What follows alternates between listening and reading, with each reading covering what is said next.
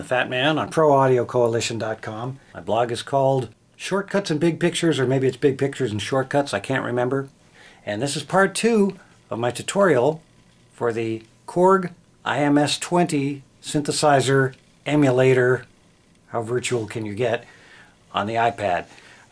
In this tutorial, we're going to cover synthesis. You're going to learn about oscillators. You're going to learn about how the waveform of the oscillator affects the tone, and how to change the octave on your oscillator in this IMS 20. And you're going to learn about filters and the types of filters. You're going to learn how to alter those filters automatically. And you're going to learn to control the amplitude of a note using the envelope generator. That may seem a little simple to you experts. It may seem a little complicated to you novices. I think it must be just right. These are some what you call waveforms. If you imagine time going this way, and let's say voltage going this way, then a higher voltage, lower voltage, higher voltage, lower voltage, altering smoothly like that is sort of what you might call a sine wave. It's often approximated by a triangle wave. This is called a sawtooth wave. The voltage increases slowly and then drops down to nothing, increases slowly and drops down to nothing. Here's a square wave. Doot, doot, doot, doot. It's on, it's off, it's on, it's off, it's on, it's off. Now, here is the super cool thing about analog synthesis. You can use these voltages, these fluctuations, either for signal, in which this has a different tone when you hear it. Each one of these is a beep, and you hear a different kind of timbre or sound when you hear it. Or you can use it for control, which means that you can use a fluctuating voltage to automatically turn a knob on your synthesizer. That's what voltage-controlled or analog synthesis is all about, is cute ways to route these wiggling voltages to turn interesting knobs to make an awesome sound that will make people think you're from outer space. The first thing I'd like you to do for me when you bring up the IMS 20 is bring up the init patch. Go to your sound preset, select init, and OK. That brings up a really basic beepy sound. What you're hearing is one oscillator, and it's set to a sawtooth sound. I'm changing it to a triangle sound. Sawtooth, square, and noise. Now it's a little hard to deal with those little tiny knobs, so let's zoom in. Here's my favorite way to zoom in. Double click on this weird drawing. And you're in. Oh, where's my keyboard now? Well, you just click on keyboard right here, under controllers.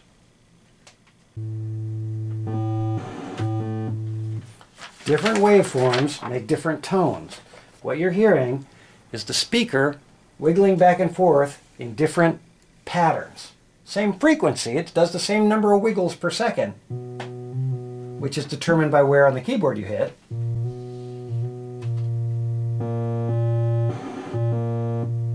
But different tones. Now,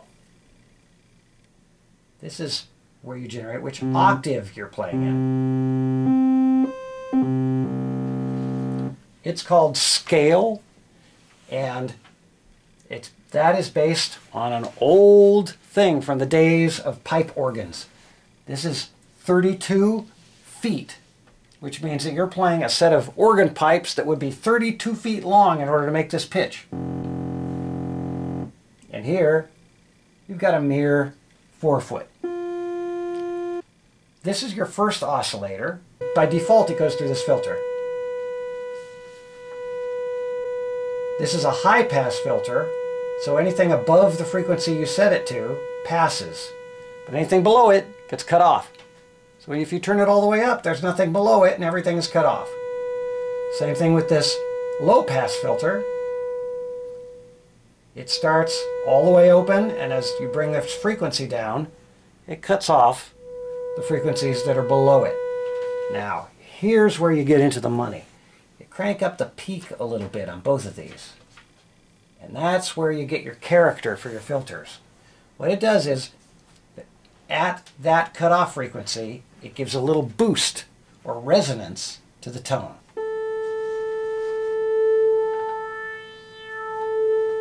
And that's where you get your aggressive,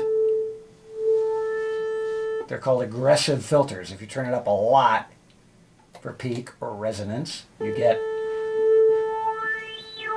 some really nice, nasty stuff. Now, we can make really nice noises if we sit here and wiggle this all day. But we're going to wear out our finger if we do that. Fortunately, we're from an age in which that's not necessary. We can turn up frequency modulation right here. And something is doing that for us. It's wiggling that thing for us. Listening to it now, I can see and paying attention. That's controlling the pitch. That's controlling the pitch that's being played, not the frequency of the filter. This first one, it's wiggling that thing for us. What is doing it? This modulation generator, or LFO. It's usually called a low frequency oscillator, or LFO. But in this case, they call it a modulation generator, and all it does is generate this back and forth pulse of electricity that we've been talking about at a slow speed, which you can see in the flashing light. If I turn the speed down, it flashes more slowly, and our sound changes more slowly.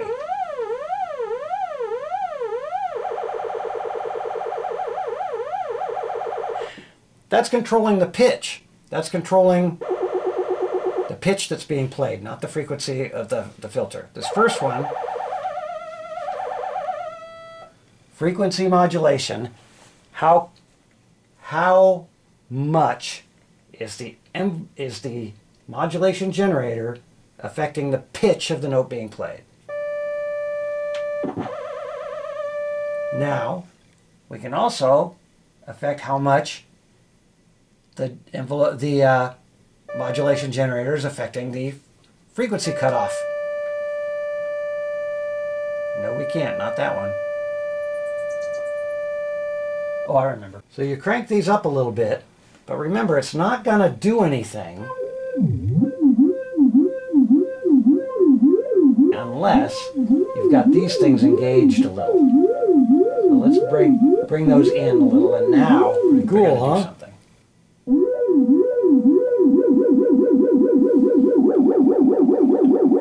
So what you're doing there is you're using the modulation generator to automatically wiggle your frequency of your oscillator, and this is just oscillator 1, and your cutoff frequency for this filter or this filter.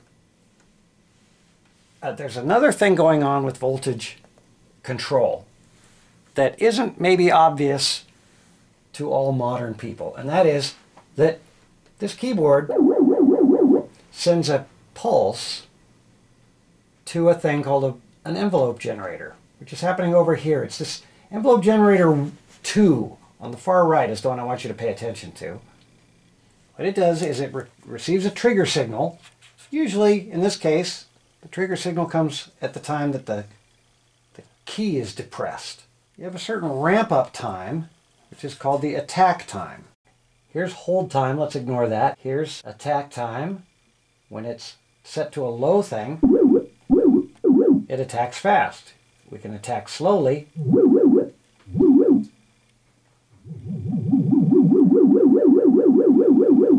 Then, as long as the key is still depressed, it'll reach its maximum value and then start dropping down. That's called the decay time. Now, the decay won't do anything unless sustain is turned down a little bit. Now, sustain, that is not a time, that's a level. This is your sustain level. If sustain is all the way up, the decay doesn't matter because it takes no time to decay down to the sustain level. So I'm going to take the sustain level down a little bit, then we'll hear the decay. There's your sustain level. That was a fast decay. Here's the release.